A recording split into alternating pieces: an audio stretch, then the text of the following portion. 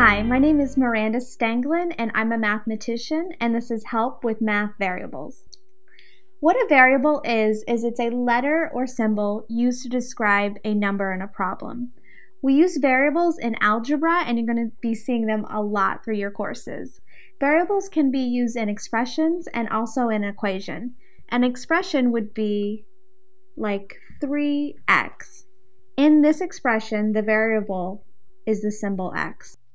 We also use variables in equations. An example of that would be 2x is equal to 4.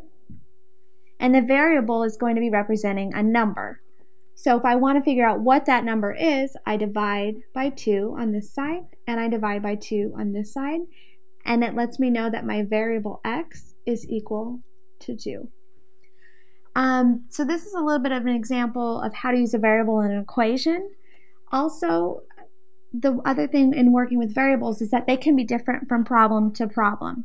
If I take the example 3x is equal to 9, I get x by itself by dividing by 3 on both sides.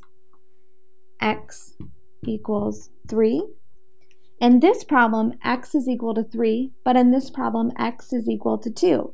So variables, though they may be the same in another problem, can represent different numbers.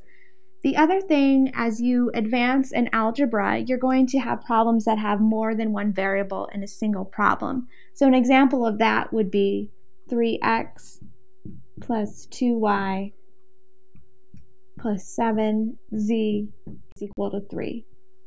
So this has been Help with Math Variables.